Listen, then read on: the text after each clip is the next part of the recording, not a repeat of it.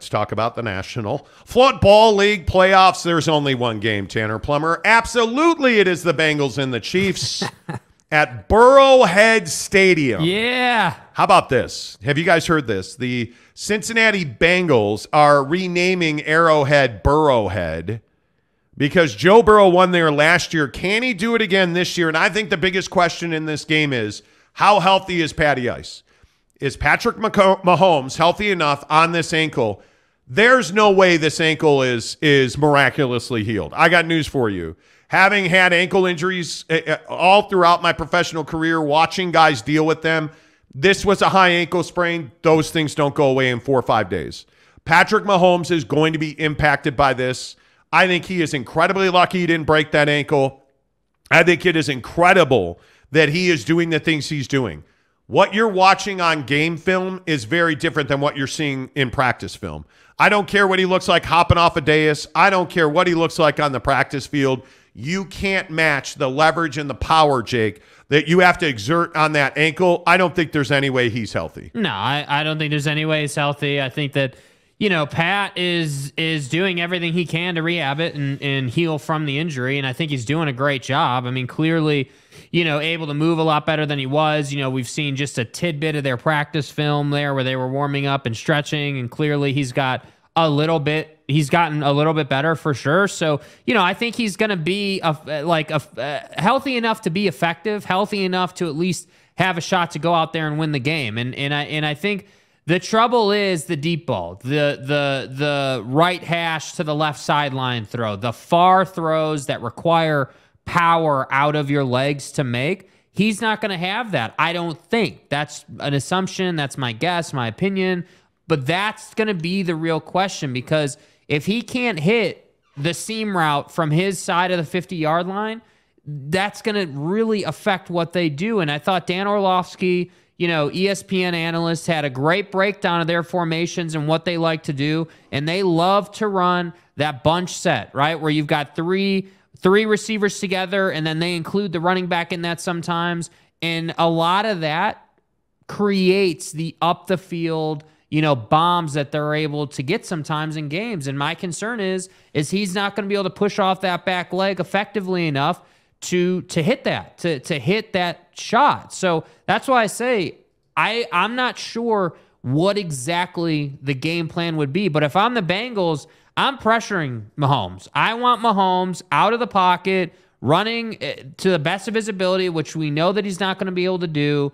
And I want to pressure him. I want to make him uncomfortable. And if they do that, I think they're going to have a lot of success because he's not healthy. Normally, that wouldn't be a recipe for success, but things have changed now that he has the injury. So if I'm the Bengals, I'm doing exactly what I've done all season. Disguise the looks, bring pressure, and hit this guy. And if you're not going to hit him, make him run on that bad ankle. That is what I think the Bengals need to do defensively to have the best shot to win this game. Yeah, I don't think there is any way that Patrick Mahomes can do well enough to carry the Kansas City Chiefs.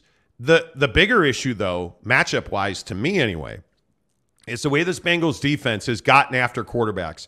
The schemes, the disguises, I think the pre-snap read from defense to offense has been elite.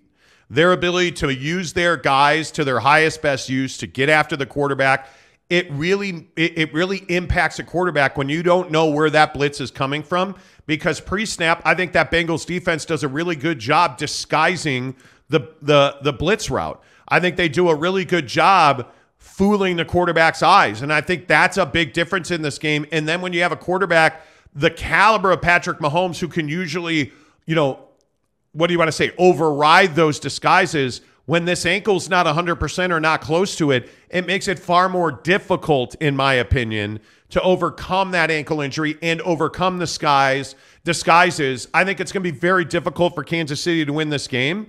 And I do think Joe Burrow is gonna beat Patrick Mahomes at Arrowhead 2 years in a row. Mm-hmm. Yeah, and I think that maybe this is Burrow's time. I mean, maybe it's his time to ascend to the best quarterback in the league and start the legendary career. I mean, you got to start somewhere, right? And this is his opportunity. And I think going Obviously, going to the Super Bowl and losing does things for quarterbacks. And I think if I'm Joe Burrow, I'm looking at this situation and I'm saying, hey, like, I got to get back. I got to get a ring. I gotta start, building that legacy and start building, just that legendary career. Because I agree with what people are saying, that this guy is the next Tom Brady of the league. He plays like it. He leads like it. He operates like it. And I just feel like he has the it factor to go into a place like Arrowhead and win another game. It does not seem to faze them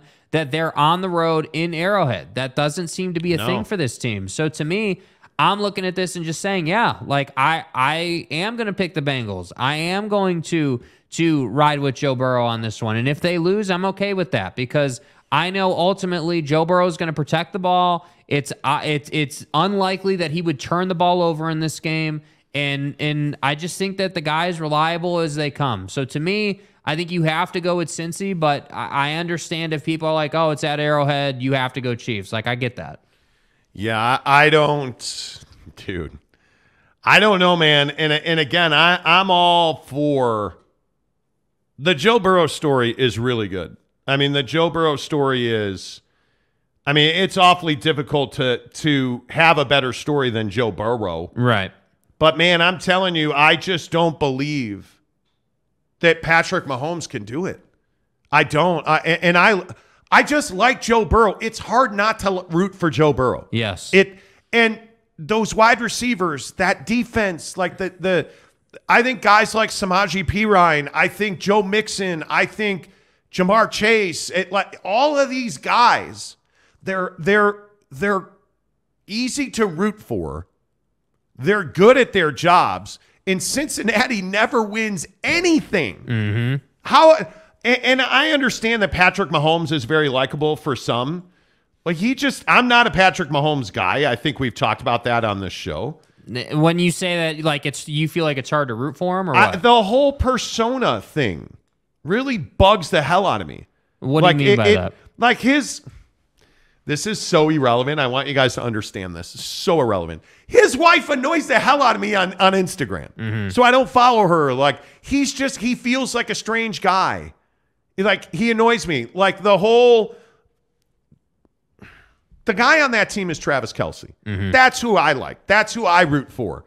But they're just, it's Kansas City. What's to like about Kansas City? Oh, Chiefs Kingdom.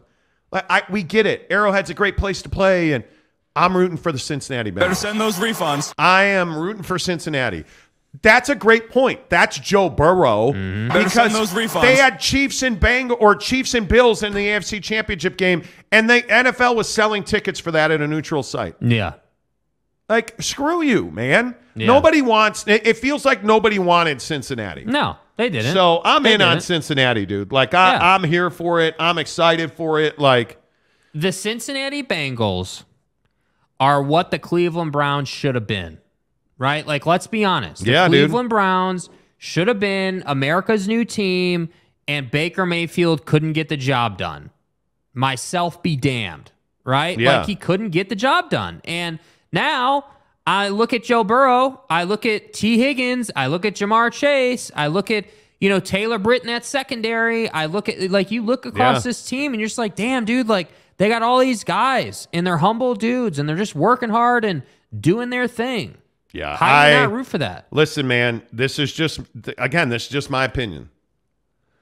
How do you not root for that?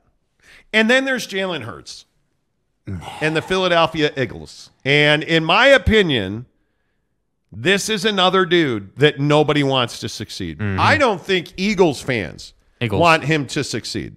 Yeah. And I think it is incredible the year that Jalen Hurts had. He is, in my opinion, I think a great candidate for an NFL MVP. I think what he's done in Philadelphia when nobody thought he could, that everybody rooted against him, that he's a quarterback, that he's black, I think absolutely plays part in this. I think Jalen Hurts is a great story. I'd love to see the Eagles with Jalen Hurts move on, but you're not beating that 49er defense. And I understand the Eagles defense is no slouch. I understand that The wide receiver tandem in Philadelphia, unbelievable. Yeah. But I got news for you, man. That 49er defense is real. Is just, they're unbelievable. And I think it is arguably one of the best defenses we've ever seen in the modern era of the NFL. Mm-hmm. Certainly in the last decade, I think I can make an argument it's one of the best defenses from Fred Warner, who everybody talks about, to, I think Alshire, I think Jimmy Ward, I think Greenlaw, there's dudes on this defense. Dudes for days. Not even Nick Bosa, not even Fred Warner. They're depth players like Lenore, like Arik Armstead, Tayshaun Gibson, I thought made several big plays, but then you throw in the fact that Jimmy Ward is a great blitzer and gets to the quarterback and absolutely impacted the football game last week. And Nick Bosa is almost impossible to block, and you got to double team him, which makes it easier for other guys. Like, their secondary, their corners blitz so well off the edge. Like, you don't even, that defense. And then the whole Brock Purdy story. Yep. You didn't know who Brock Purdy was 2, 3, 4 months ago. Yeah. You barely knew who he was a month ago. Yeah. And playing at the level that he's playing at. And, I understand, their injuries. Elijah Mitchell is your best running back right now. Stop it. Christian McCaffrey, hurt again. Mm-hmm. Elijah Mitchell is your guy, man. He is, at this moment here today, he's probably your number one option at running back because McCaffrey's got this calf. And again, CMC said yesterday, there's no way I'm not playing. I'm fine. Yeah, you're not fine. Nobody's fine this time of year. I get it. It's a matter of will you hold up. It's a matter of even for Patty Mahomes or McCaffrey or any of these guys that have a legitimate injury, how well can the body hold up? That's the question. Huge question. And I think if you're the 49ers, you got to put Buddy on a pitch clock and you got to use him in the highest leverage situations. Do not run him around that field a bunch of if I see even 15 snaps out of McCaffrey in the first half, I'd be surprised. Wait. Use him in the second half. I'm telling you, the second half in this playoff season has been the half. We're not seeing a lot of, it's very rare that you see 24, 28, 30 points in the first half and the game's just over. You don't see that a lot. It is usually the second half. So here's my question. You played a good, solid defense against the Cowboys. Mm-hmm. Now you're going to Philadelphia. Yeah. You're going into an atmosphere at the Link that is absolutely pressurized. And we all know the saying, pressure bursts pipes. Mm-hmm. You already coming off of a game against Dallas where your top playmakers didn't make a lot of plays. So I think now the question becomes, do we get big plays out of CMC? Do we get big plays out of Brandon Ayuk? Do we get Debo breaking off runs? Well, can they turn Hurts over too? From both sides of the ball, I think you're going to have those big runs, turnovers. You're going to have to cause chaos in this game. But listen, I think the defense, you don't worry about the Niner defense. If the Niner defense falls apart, well, damn. That was shocking. I'm questioning this 49ers offense, their ability to inflict themselves against this Philadelphia defense. Because I don't think we talk enough about the Philadelphia defense. Mm-hmm. I don't think we do. And I think when you look at Philly, and again, I want people to understand, Philadelphia is a 2.5-point favorite in this game. But look at the money lines in this game. The Niners are plus 122. This is going to be a really close game. This is a game that I think is in the 20s. And you're looking at, by the way, a 14-3 Philadelphia Eagles team. Yeah. And they absolutely dismantled the New York Giants. But the thing that you really don't begin to understand is the impact that Hassan Reddick has had on that defense. That's right, T. You don't begin to understand that guys like Fletcher Cox and Josh Sweat and this defense is good, dude. And I don't think people get that Hassan Reddick is on the quarterback 2-3 times a game. Yeah. If he's going to hit Brock Purdy 2 or 3 times, the 49ers are going to lose. You're not going to beat this Eagles defense with Brock Purdy under heavy pressure, even though I thought he handled it quite well against Dallas. This is a different level of defense. Yeah. This is not at home. This is it in Philadelphia at the Link. This is, I think, a higher caliber defense. The Philadelphia defense is slightly better than Dallas, and their slightly better means that they get after you, dude. And they are, whether it's, I don't know, Kayvon Wallace is a guy that comes to mind, Fletcher Cox, Reed Blankenship, like they get after you. They're physical around the football. And the thing that you worry about if you are the 49ers is the 8 quarterback hits that Philadelphia had last week. That again, Josh Sweat, Brandon Graham, nobody talks about Brandon Graham. Yeah. I'm telling you, Brandon Graham is a disruptor when he is on. Yeah.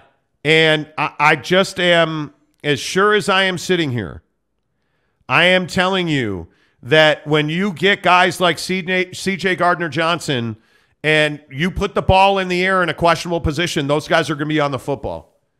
That's my concern. That's why I'm picking the Eagles to win this game. Yeah, I mean, I think that, if you're the 49ers, you're trying to get Brock Purdy in rhythm early. You want to get him a couple of 4 or 5 yard completions. Just get him in the flow, in his element early. Sure. I mean, I think that's for a guy like Purdy, I think that's what you have to do. I mean, he's not Brock Purdy is not Jalen Hurts. You don't have, the 49ers don't have that inherent reliability of Joe Burrow. You don't have that. So to me, I think that doesn't necessarily mean you're going to lose the game.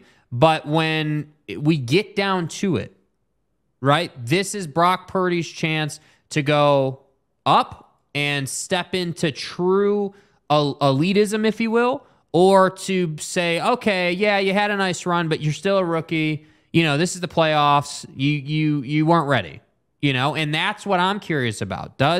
Is the moment too big for this guy? And it hasn't been so far, right? It wasn't too big against Dallas. It wasn't too big against some of these other teams, but this just feels different. I mean, you're talking about going to Philly on what's supposed to be a high 40s day, partly cloudy, good weather. You're talking about going on the road, outdoor stadium. I don't know, man. It's just, we've never really seen anybody as a rookie do this. That's what's concerning.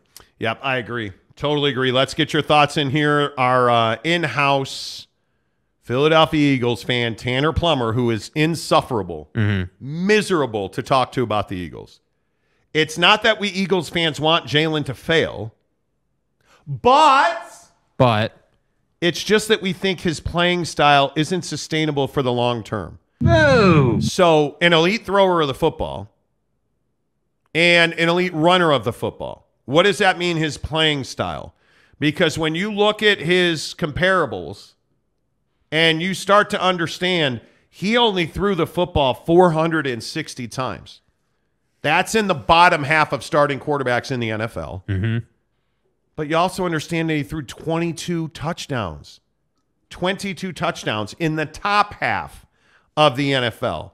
You understand that he only had 6 interceptions, which is in the top half of the NFL. 6, now, not 17. You look at a guy like Dak Prescott who threw 15 interceptions. Now, again, let's just say half of those hit a receiver in the hands because I think they did. So he threw 7 or 8 interceptions. Hell, let's call it 10 that are on him.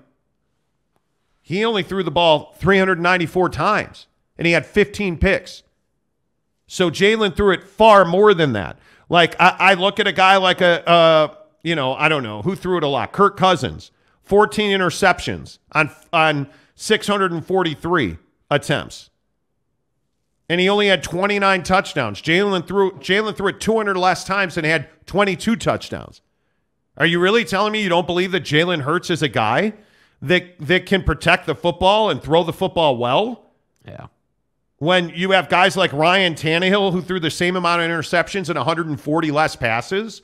Are you telling me that a guy like Kyler Murray, a Lamar Jackson who threw 7 interceptions on only 326 attempts? Come on now. What do you mean his style's not sustainable? Yeah. If you want to talk about getting hurt and running, okay, I'm fine with that. But that's who quarterbacks, it feels like, are becoming. Yeah. You have to run. That's why, again, I'm such a fan of Justin Herbert, because Justin Herbert's not a guy that you have to worry about running all over the place. He runs for effect. Right. That's why he runs. And you look at Justin Herbert, 699 attempts, 10 interceptions, 25 touchdowns without great receiving It's an talent. insane number. 699 attempts. With 10 interceptions, number 2 in the NFL. The only guy with more throwing attempts was Tommy. 733 on 9 interceptions. I mean, you guys, Jalen Hurts is a capable quarterback. Yeah. Fat Jesus says 49ers will have no problem with Hurts.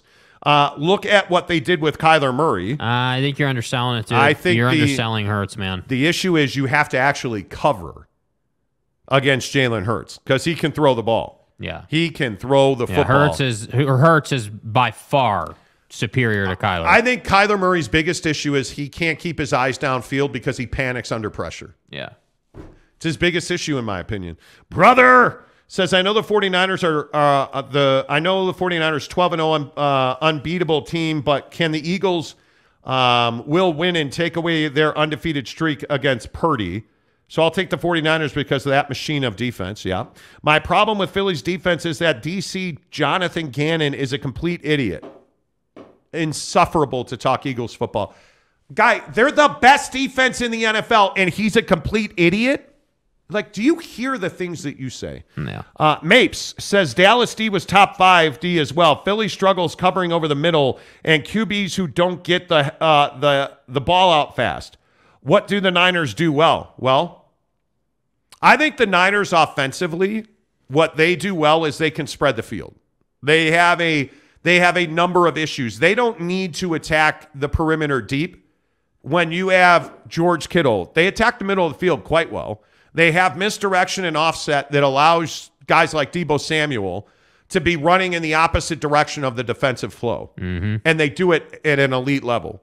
So that could be absolutely. Kanai says, Fat Jesus, I think Hurts is better than the baby Kyler. I would agree with that. Kevon Wallace sucks. To say he's good is a casual take. I didn't say he was good. What I said was collectively that defense is the best defense in the NFL. And when you get the pressure they get up front, he doesn't have to be elite. And again, here's the problem. Stop saying, hey, this guy in the NBA sucks. This guy in the NFL sucks. You don't play in the NFL and suck. You're killing me. You're killing me, man. Eagles linebackers can't cover worth crap. Okay. Do you say anything positive about the Eagles? No, never. I'm just curious. Kyler McIntosh. All I know is Joe Shiesty and the Bengals are the only thing saving us from watching Jackson Mahomes twerk in the Super Bowl. Looking forward to a Purdy Shiesty Super Bowl. Yeah. It'd be nice if we did not have to see the Mahomes family. I agree with that. I totally agree with that. Giggity says, can we ban Tanner from talking Eagles? We probably should. Like you just, at some point, you have to take your emotions out of your favorite teams. If you've learned anything from me, when do I ever get really emotional about anybody but the Cubs? Well, and the Bears. I mean, come on. Right, and the Bears. I mean, they're building a stadium on piles of crap. Of horse manure. Come on. They got a plan from the city of Chicago to build a palace at Soldier Field. They said, we're focused on Arlington Park. I'm not emotional about the Bears. I'm very matter of fact. I'm emotional about the Cubs. I've a little bit about Notre Dame, but really I'm pretty matter of fact because that's not a good football team. Asking, but you're the Chicago Bears. How are you leaving the lakefront? Thank you. Mapes says I'd love San Francisco Cincy in 3 in the Super Bowl. I mean, that'd be a hell of a matchup. Yeah. I'm all here for the NFC. I just think the Eagles are slightly better. These two teams are so even. This is going to be 24-21. This could be 27-24. This is great games. That's why this is the season. Yeah. This is what we live for as football fans, man. Yeah. I just, Kurt Myers says, Tanner, go with my friend.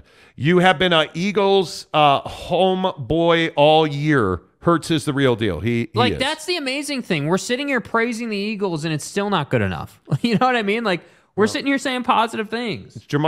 Alex Chacon, you don't play in the NFL and suck. Tell that to Jamarcus Russell. Please. The purple drink. Do you guys know Jamarcus Russell used to sit his fat ass at the 50-yard line and wrist flick the ball into the end zone?